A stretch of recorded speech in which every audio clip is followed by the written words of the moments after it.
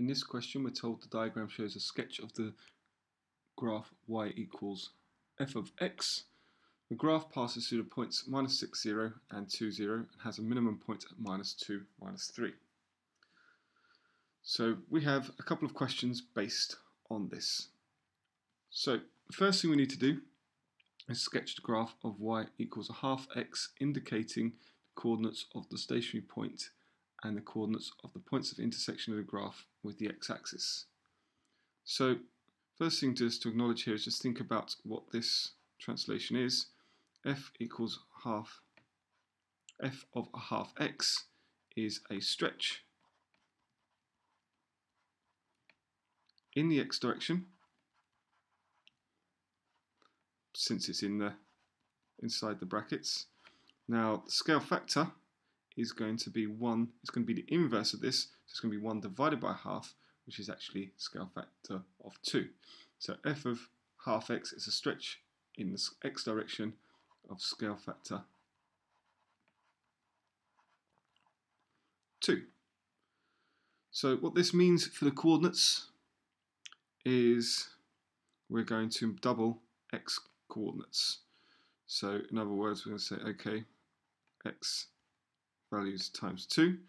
So we have 3 coordinates to focus on: -6, 0, -2, -3, and 2, 0. And so what we're going to do is we're going to double each of the x coordinates. So I get -12, 0, -4, 3, and then 4, 0. Sketching the graph is going to be simple enough. It's the same shaped graph. Remember, it's a sketch. You don't necessarily need to make it wider. It's not on the same axis. What I know is it's still going to cut the x-axis in 2 places. This time it's going to cut at -12, 0, and it's going to cut at 4, 0. Y-axis must be between, so it's going to be closer at that end, and then we're going to get our minimum point here, which we're going to call -4, 3. And that is the sketch of our graph complete. Part B says, Aaron Harrod is asked by a teacher to draw the graph of y equals a f of x for various non-zero values of the constant a. One of Aaron Harrod's graphs passes through the origin. Explain why this cannot possibly be correct. Okay, so if we label this A and this part B, simplest way to approach this is that we know whatever this function of this graph is, when I do f of 0, so whenever I substitute 0 into it, this is not actually equal to 0 itself. Okay, so you can see, looking at this original graph, f of 0 is not equal to 0.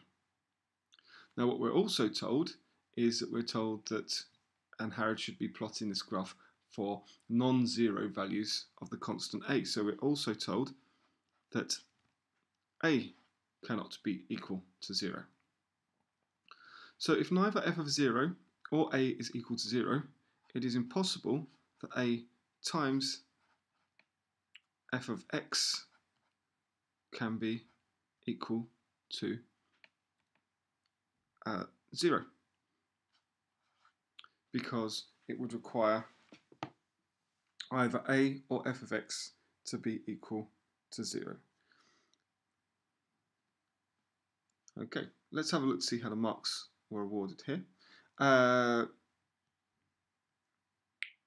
First of all, if you got the curve shape like this and that the minimum value was at y equals 3, you got stand alone mark.